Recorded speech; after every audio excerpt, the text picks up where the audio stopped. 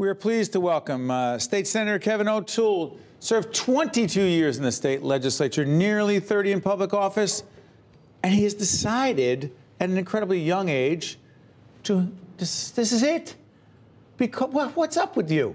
You're a young man, you've done all these great things, more things to do, and? If somebody worked for General Motors for 30 years and retired, they would have a party, give them a gold watch, and say, great career. I've been 30 years at public service, loved every minute of it, but it's time to hang it up and move in a different direction. And I'm going in a different direction. I have a 6-year Port Authority term coming up. I want to teach a little bit. I have this law firm going on. I've got a wonderful wife and 2 kids that keep me engaged, so I've got a pretty full schedule. You know, by the way, Kevin and I are longtime friends, and we've known each other and had a lot of offline conversations about family more than anything else. I got to ask you something. People who say, you're in politics, you're addicted to politics, you can't get out unless they throw you out. I did not have a choice. You know, as an extremely young man, I lost my seat in the state legislature. 1985. Wait a minute. Why would you have that year right in your mind? Because that's when I started with John Kelly in 1985. It was a terrible year. We won, you lost, you cried. It was terrible. Hold on. I beat him 2 years before. I know you did. You cried. He cried. Yeah. But the truth is, I'm not sure if I had won whether I would have had the guts to get out. Yeah. You did. They say in the state Senate it's easier to go out in a body bag than voluntarily surrender yourself. And that's the reality. There are folks who are addicted to this world. I've seen it happen. It has taken some of the very best public servants and sucked them in. They get defined by their titles, whether you're a senator or congressman, governor. They introduce themselves with that. I never do. I'm Kevin. You're Steve. But there are folks, I'm Senator, you know, so-and-so. And that is, to me, foolish. It's silly. It's politics, as your father taught me, is an illusion. You make the best of it. You do good things, but don't think for a moment that it's real. Hold on. Senator O'Toole and your kids, I mean, I know your kids and how proud they are, your wife as well. People walk up to your restaurant, Senator O'Toole, that means nothing to you. No, say Kevin. Absolutely. I don't ever introduce myself as a senator. I don't demand on the phone, get so-and-so on the phone. It's not who we are, Steve. At the core. So here's the question. Greatest accomplishment you feel in your work in the state legislature after 2 decades plus is? Just the basic constituent services, helping thousands of people either get power and electric, get them into a college, get them a job, health services, basic things. And we had an individual who was denied health services, and we got them a heart transplant. I mean, things like that you don't see, largely because of my staff. I've had the same campaign office district manager, Renee. I've had 3 chiefs of staff who have been phenomenal. That type of constituent service is what I'll miss. That's been the greatest credit that my office has given. Greatest frustration? The slowness, the partisanness of the gridlock. You know, years ago when I worked in the 80s as a staffer, there was this back and forth.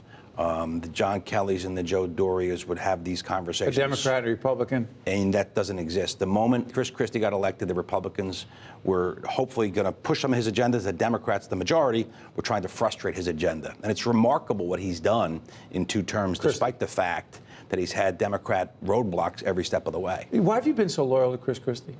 I believe very much in him. I think he's probably the single best governor we have seen, poll numbers aside. He's bold, he's visionary.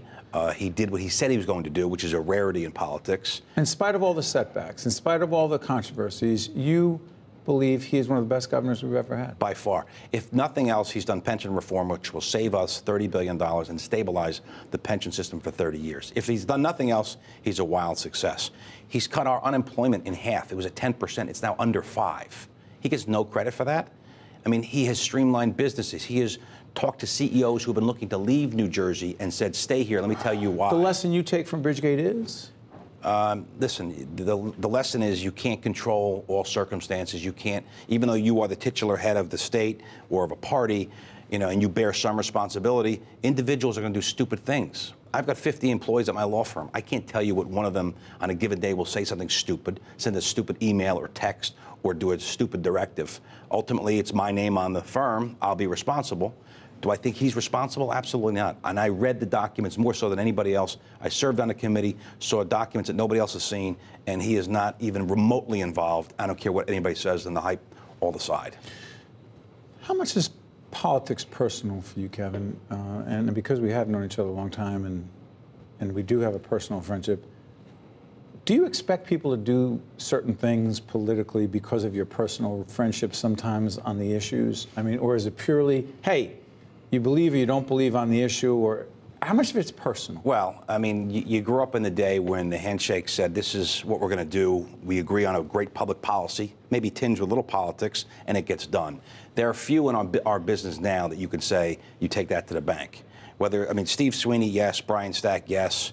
You know, Steve Orho. There's a number of senators that I deal with and elected officials that it's Joe Crine, absolute man of his word. When you say this is where we're going forward with it. But by and large, most of the caucus in both parties, they are as transactional as they come.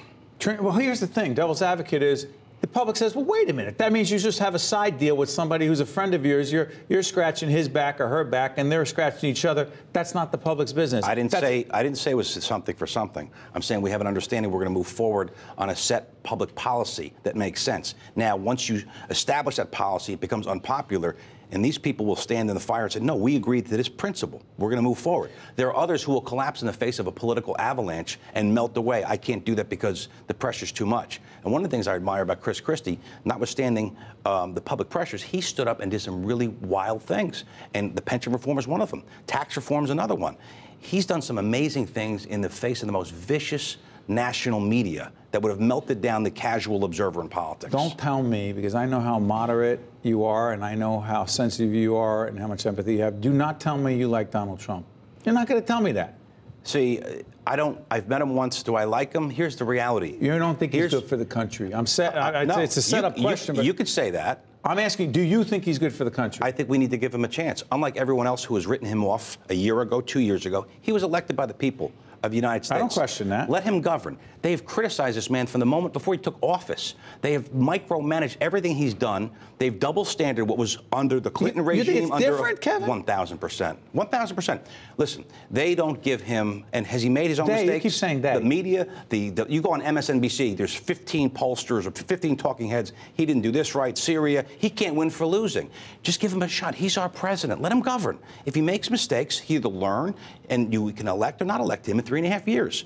But there are folks who have set up to kill this guy politically, and they haven't given him a chance. I don't think most have given him a chance. You don't think that he creates a lot of his own stuff by being undisciplined, by constantly saying what's on his mind via Twitter or just an off-the-cuff comment?